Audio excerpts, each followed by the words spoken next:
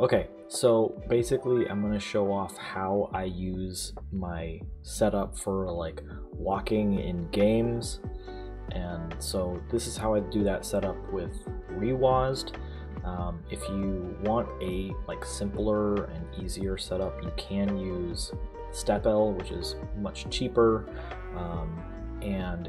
But the unfortunate thing is that it's only on Android, and there's a little bit of a delay when it comes to actually walking and having your character walk in the game, and it can only be bound to like the W key. So if you're okay with those limitations, then go for it, use Stepl. It's only like $5 versus reWASD, which for a lifetime license I think is $40 or more, I'm not really sure. But you can accomplish the same kinds of things, and with reWASD it's a little bit more complicated to set up, but I will walk you through it here. And reWASD is also cross-platform. So essentially what you're going to want to do is download both reWASD mobile on your phone and reWASD desktop, and then you're going to want to, on your phone, make sure that your phone and your computer are connected to the same Wi-Fi. Okay, so on the phone app, if you open it up after installing it, we're going to go over to the mobile controller tab. Here's all of the controllers that I've set up, and what I'm going to do here is create a new controller, which is going to be of controller type control pad. We're going to want all of the sensors. I don't actually know if we need all of them, but we're going to use all of them anyway. You're going to want a black background because your screen needs to be on all the time, and so this will reduce some battery life, especially if you have like an OLED display, whatever, you don't care. Okay, so we have control pad 2. Okay. Oh geez. Okay, so now that screen has turned that way. Okay, that's fine. This is fine. We're good. Okay, so there's control pad 2.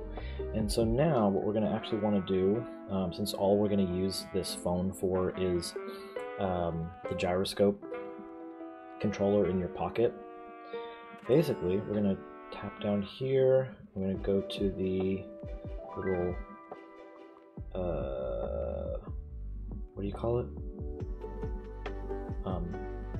Pencil icon, and we're going to get rid of everything except for number 1.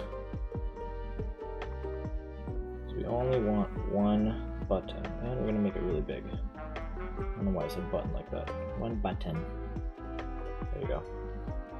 And you can go over here and delete all these buttons. You know what, we're going to go ahead and do that just to do it. Just to have a clean slate of no buttons. There we go, we got one big button. Save that. Okay? Now, we're going to go over to reWASD. And here's all of my configurations. We're going to make a new one real quick. A new game profile. We'll call it like gyro test. I don't know. Don't call it gyro test because this is whatever. Whatever. Just call it whatever you want. And you're going to add it, and then you'll see there's a little phone icon down here. You're going to want to click that. That is your control pad. That is your phone. Okay. So what we're going to do here, make sure you have that selected, and then we're going to go to the one that I just added, which is gyro test. Click that, and you'll see there's a little gyroscope down here and all of your buttons, but the only one that we have available on our screen is number 1. So what you're going to want to do, click on number 1, okay? And then what we want to do is deselect these guys. Sorry, we just want this one because this is for like commands. This is for like X input, this is for mouse, keyboard, and this is for commands, which is what we want. We want reWASD commands. Scroll all the way to the bottom, we want toggle gyro on off, okay? And then we're going to click on the gyroscope, go over to the advanced tab, and so basically what this is saying is if your gyroscope on your phone recognizes a certain threshold of movement, we want it to press, and in this case you're going to want to reselect the keyboard button, whatever your forward key is, W, whatever it is. In my case, for simplicity's sake, we can just say that we want it to be W, but because I'm actually using reWASD combined with Stepl, the other app that you can do this with, I'm using that as like a step counter for a lot of my streams and videos. Since that one has to be set to W, what I do with this one is I set this to like some key that I never press, which is usually backslash. Is that forward slash? That's backslash. Backslash. And then whenever I'm in games, I have to set my forward key as backslash. Another reason why I actually like to do something like this is that I cannot press W to move forward in games. Like I have to be moving with my phone. And so now we're setting the threshold for movement. So like if you have the threshold at like, you know, max, you're gonna have to like be majorly shaking your phone. I have my phone plugged in right now, but just trust that I'm like really shaking my phone. Like you have to like really shake it. I guess I could use my other phone. You have to really shake it. But I have found that if you have the high threshold set to like around under the E, you can mess with this. Okay, so there's like 3 different settings, right? So there's your low, medium, and high. And so technically, I guess you could have it so that like medium movement is walking and then high movement is like running or something, but I've not had good success with that. So usually I just have one button that does one thing, but you can set different output keys for the different threshold areas, settings, whatever you want to call it. So we're going to put this on like E, I think. Is that what I said? And then apply to slot 1. So now, actually we're going to check one more setting. If you go into your settings here, and then go to, what is it? Gamepads? Yeah, gamepads. Your gyro initial state, you want the initial state to be off.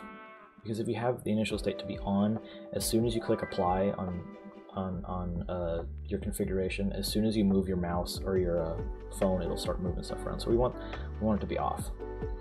So as soon as you click apply there, I have my phone down here. You can barely see it off screen. Just trust that it's like right there. There you go. As soon as I click the 1, now here I have my trusty notepad down here. You'll see that as soon as I start moving my mouse, there we go.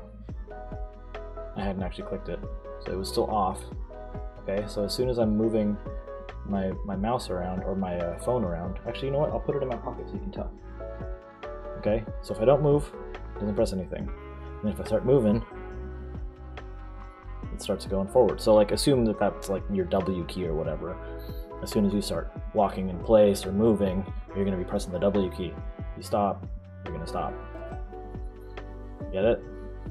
So for simplicity's sake, if you don't care about the step counter, you would set this to W, where are you, W? There you go.